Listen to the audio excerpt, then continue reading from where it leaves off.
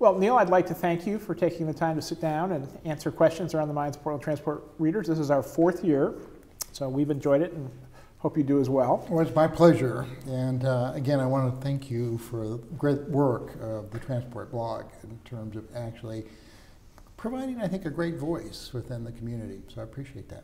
All right. Well, let's get started. So the questions today are divided into 4 major sections. The first is the labor relationship. I think what's on everybody's mind. Let's start with the existing contract. There have been several arbitration and court rulings, but there are still some things that are on appeal. Right. Could you tell us what's still sort of yet to be decided and what the impacts are for riders if it goes either way? You bet. So the first thing is that, just to note, and I think your question implies this, which is that there is a great deal of uncertainty as related to labor costs, which is literally half of our operating budget when you really think about it, as we move into the budget for fiscal year 14. And that's one of the challenges we've got, because we feel like we're building uncertainty on top of uncertainty. So related to the contract that ended November 30th of last year, recall that an arbitrator in August awarded the contract, that proposal that TriMet had made. So TriMet was the winner. The ATU appealed that. That appeal was to the Employment Relations Board.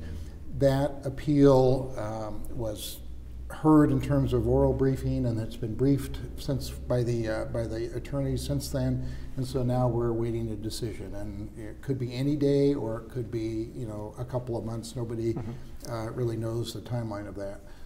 That's a pretty important decision, because it is really the foundation from which both our budget is built, and we're assuming that arbitration decision is sustained in the current budget moving forward for fiscal year 14. And that allows you to make some service improvements next year. Exactly. And it allows us to have no fare increase, no service cuts, and some service improvements. So it's significant, and it also is a building block for the negotiations for the next contract. Now, I think the important thing to note that you asked for the impact on the riders, and in any case, we believe that we can sustain the level of service as proposed in the fiscal year 14 budget through that fiscal year. But were we to lose that appeal, then we're going to be into service reductions or fare increases and this sort of cutback mode next fiscal year, for fiscal year 15. Unavoidably, it's probably $6 to $8 million a year worth of cost. Now, all of that, you know, is underlaid by what's the economy doing, what are the other issues of the day. So we'll obviously fine-tune that as we progress, but it's a very significant building block. The other remaining issues have to do with, and part of that, by the way, is wrapped into all of this. On the last contract was a unfair labor practice that the ATU won, and based on that, we owe the employees about $3.6 million. We're appealing that to the Court of Appeals because we don't believe that the ERB was completely right in its analysis of that decision. But also, as part of the arbitration, just to make things totally confusing, there is a reimbursement of medical premiums from employees over time. Now, that 3.6 and the reimbursement of employees are one-time only costs, so they're important. We have to pay attention to them, but the real fundamental for us is what is the base of the agreement moving forward in what we call our continuing expense category. Well, let's talk next about the current round of labor negotiations that have started. ATU has asked that the current round be open to the press and or the public. What's TriMet's stance on that, and where are we at now? So first of all, we have coming this Saturday on the 27th, the first meeting, which is really to set the ground rules for negotiations and the admittance of press or the public. But I think the issue really comes down to the press at this point in time will be one of the conversations of those ground rules. TriMet's position is that the press should be admitted, and we talk about sort of the major elements of the press. We think that that provides good public transparency and accountability, having the press there. We don't want it open to the public. And the main reason for that is that these are really serious conversations We don't need cheerleaders in the back rows. We don't need people playing to a crowd. We need very serious, rapt attention to the difficult issues that we have. And just to reiterate, the key issues there, the key drivers of TriMet's cost structure right now are the health benefit for active and retirees. And you know, I'm really cautious to say that this is really nobody's fault. And it's important, I think, to note that. But right now, the benefit that we have is just not sustainable. The math doesn't work. And so that's a reality that both parties have to understand and come to.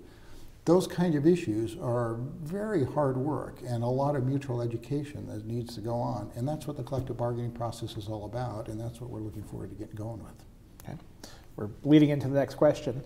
So you've highlighted that the health costs are an important part of the budget and labor negotiations. You know, the union has made a lot of hay recently about the way that raises were handed out in this last budget, and at least the perceived lack of transparency around that process. I think it's hard for the public to know these charges and countercharges going back and forth, who to believe, what's the truth. In a post on Portland Transport a few months ago, I suggested that the public might benefit greatly from an independent audit and benchmarking against other agencies to see where TriMet's financials really stack up against other comparables. Is that an idea you've considered? Are you open to it? You know, I'm certainly open to it, but I would also tell you that if you look at our arbitration presentation from last August, you'll find all of those benchmarks. You'll find all of those peer comparisons that you're talking about in terms of the wages and healthcare benefit. So all of that exists and is in the public record, in the public realm right now. But that's TriMet's compilation of the data as opposed to an independent review. And you know, an independent review is fine, but you know, these are generally pieces of information that are pulled from the National Transit Database. These aren't exactly you know, secret sources of information by any means. They're very public pieces of information. Mm-hmm. So, I mean, I understand the charges and countercharges, and I think it's really important for both TriMet and the ATU to, as we enter into this round of negotiations, to try to lower the tone of volume and try really hard to make sure that we both are doing a good job of educating not only ourselves, but our constituents about the issues that we face. Mm-hmm. Our cry about the health care benefit is not to the detriment of our employees, who we have a great deal of regard for it, obviously, and hold in high regard. But it is simply the math that's not sustainable. And there's lots of ways to begin to deal with that. And if we begin to hear what's important from the ATU, maybe we can find some mutual ways to get to a right solution. But that's what collective bargaining is all about. Okay. Yeah, healthcare is clearly a big deal in our whole society. Yes. And we have changes happening under the Affordable Care Act, and the state of Oregon will soon be setting up health exchanges to make it easier for people to buy insurance. Will any of that help TriMet's situation? Not that I see right now. There's some potential on the horizon, I think. But what we're learning from this, and we've had a lot of brown bag lunches and other kinds of exchanges with people in the healthcare industry at TriMet. And we need to broaden that exchange, I think, with some of our union leadership and union members. But the changes within the healthcare industry are absolutely dramatic, and largely occurring because of the Affordable Care Act, and particularly because Oregon is an innovator in that.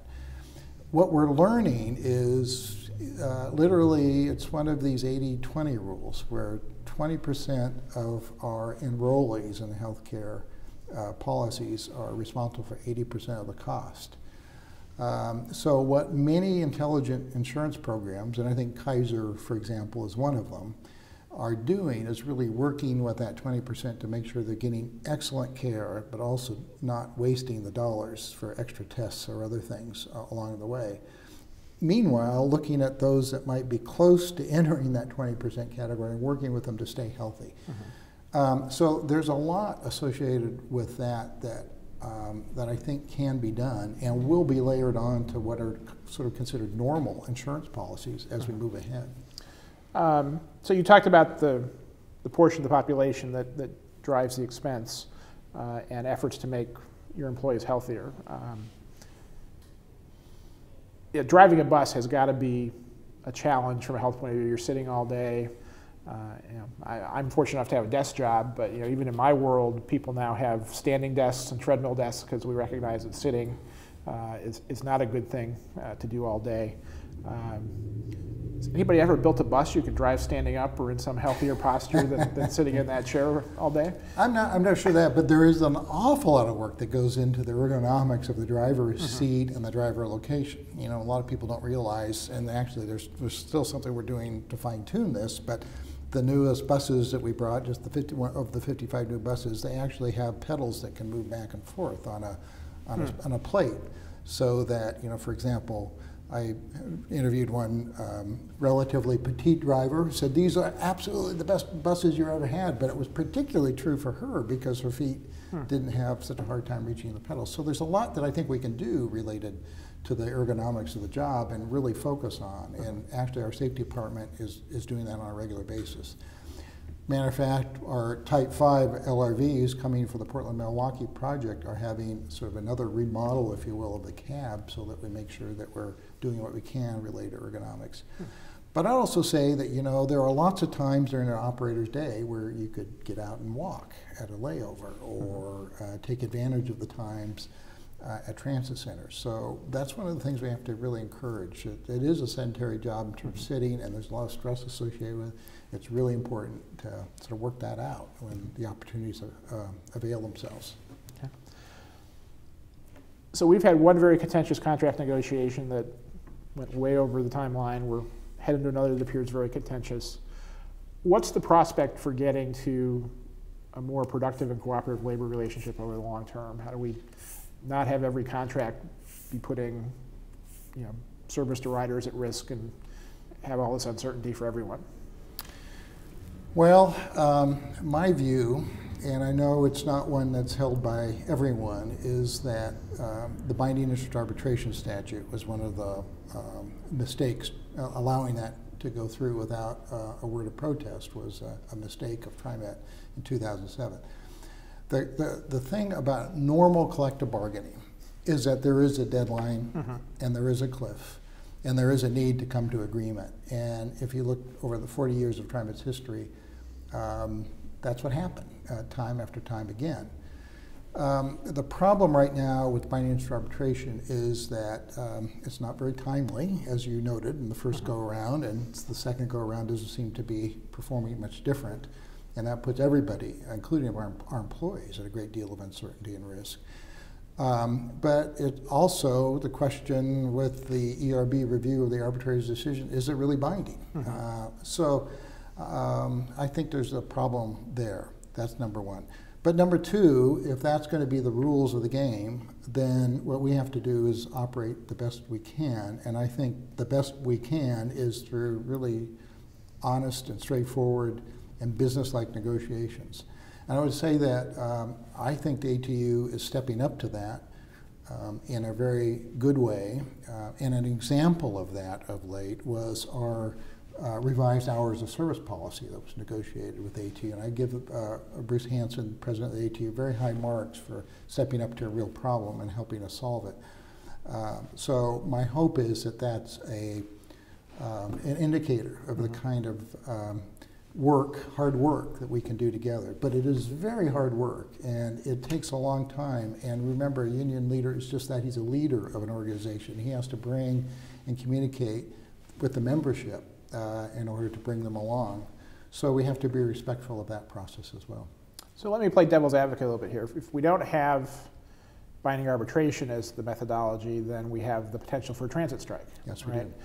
Which would obviously have a big impact on the community, particularly portions of the community that are transit dependent. How do we weigh that risk against the challenges we're having now in the current form of the process?